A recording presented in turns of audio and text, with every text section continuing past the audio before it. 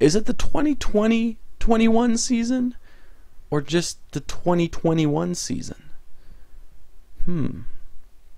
Well, whatever it is, it's now wrapped up for everybody except for the Flames and the Canucks. They still have a few games left, and I don't think Elias Lindholm is going to get 17 points and make his way onto this list in that time. I think we're pretty safe. I don't think Brock Besser or Johnny Gaudreau are going to go on a big run. If they do, they definitely deserve for this video to completely change and for it to be completely remade. But I think right now we're pretty safe to say that these are going to stay as the top 10 point scorers for the 2021 regular season. The top 10 in points this year. And we all know number one, very famously, not too long ago, in 53 games, he hit the 100-point mark, which is unreal. And we're going to count down to him still. We're not going to talk about him right away. We're just going to start with number 10, who is Sid the Man. He has not been a kid for a long time. Sid the Man, Sidney Crosby. 62 points, yeah, he had a great season this year, and wow, the Pens, surprisingly, throughout their struggles this year, have managed to still win games, play very well, and Sidney Crosby out there leading the team to very great success and accumulating 62 points in the process. And yeah, very well done, Sidney Crosby. And number 9, we have Mark Scheifele. Picked up a couple points in his last game, and he is at 63 points. Great job for him. Wonderful player. I remember back when I thought Scheifele was a top 5 player in the NHL. I wouldn't probably say that right now, but when they were going far deep into the playoffs, I think when they got to the 3rd round, I remember just watching Scheifele and just how he played both ways just unbelievably, and thinking, man, this is one of the best players in the entire league. I was thinking, like, okay, well, there's McDavid, there's Crosby, there's Ovi, there's McKinnon, but I think Scheifele's among them. Maybe not quite their level, but I feel like he's 5th. I don't know if I was right in that or not. I probably wasn't, even at that point where he was just playing unreal. But yeah, Mark Scheifele, great player, unreal player. Not a top 5 player maybe, but still one of the best players in the league, I think. And I think the best player for the Jets. Certainly, although Wheeler definitely, and maybe even you might even be able to say Connor. And if you're not talking about just skaters, you probably could also say Connor Hellebuck. And actually, maybe we would say Connor Hellebuck. He's been very good for this team. But 9th in the league for points. Top on the Jets for points is Mark Scheifele, 63, and still an amazing player. Good job to Mark Scheifele on this unreal season that's going to continue in the playoffs. Hopefully he goes far. I would love to see the Jets go far. I would love to see the Jets be Canada's representative in the Final Four. But I'm not sure about that. I think the Jets recently haven't been too good, although I will say their last game they played pretty well, and I know I maybe underestimated them, and yeah, I maybe was wrong in picking them to be swept by the Oilers. But you know what? I don't want that to happen anyway. I want them to beat the Oilers. I want them to go far. I think the last game kind of built my faith in them a little bit more, but we'll see what happens. Anything can happen. It's the playoffs, and it's not the NBA.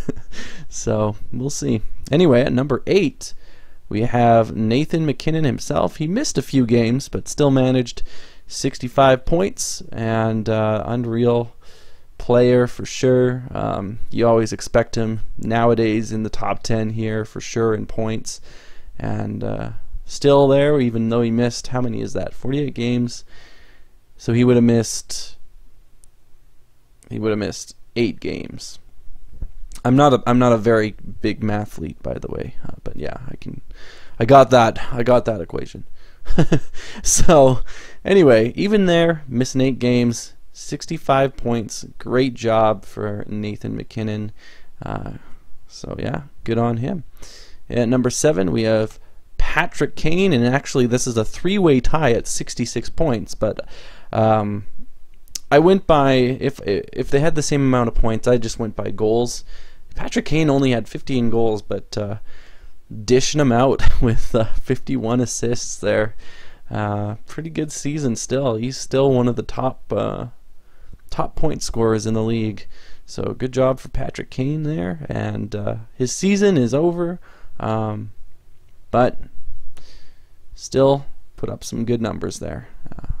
Number 6, we have Nathan MacKinnon's Colorado teammate Mikko Rantanen, who got 2 points in his last game and managed to get up to 6th place.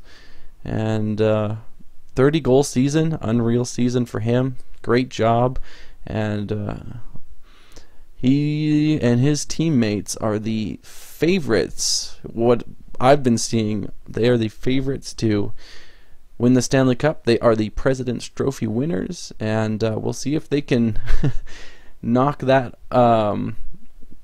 I don't want to call it a curse because, you know, Chicago, you know, they went and won with the President's Trophy.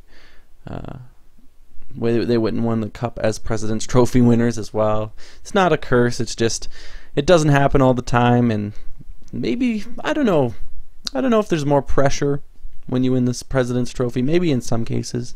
In most cases, I don't think so. But hey, they do good. They might win the Cup, and with Mikko Rantanen and Nathan MacKinnon, among others, they have a very good chance to do so, and we'll see what happens there.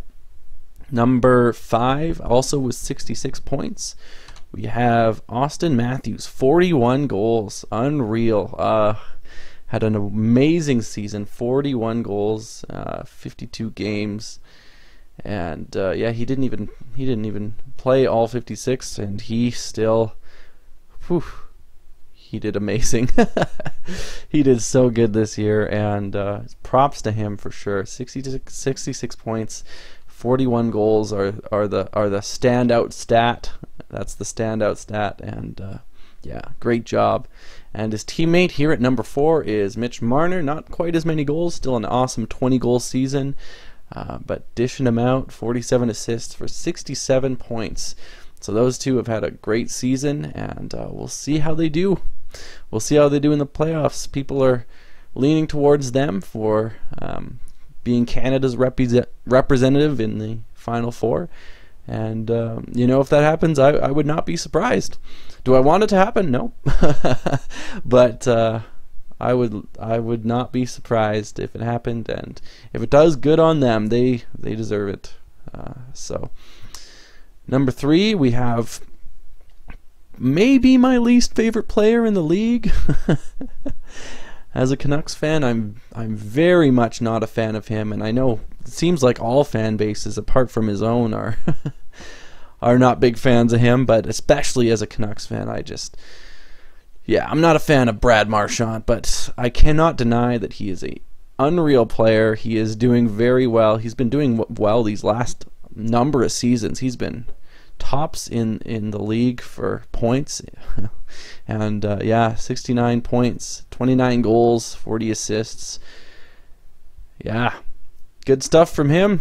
Am I happy to see it? Maybe not, but can't argue with the results. He is a great player, and yep, number 3 on the list. Number 3 this year in points.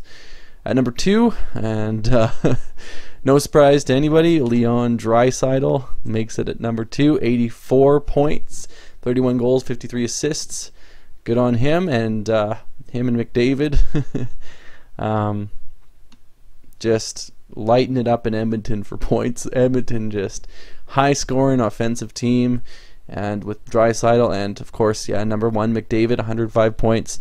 They are unreal. They score and score and score, and Yep. There you go. There's your top 10.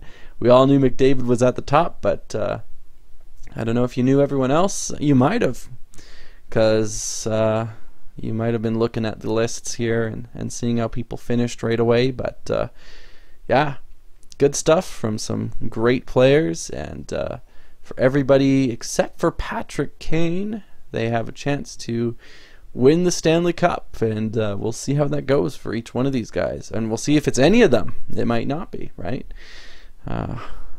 So yeah, we'll see. Anyway, that's the list.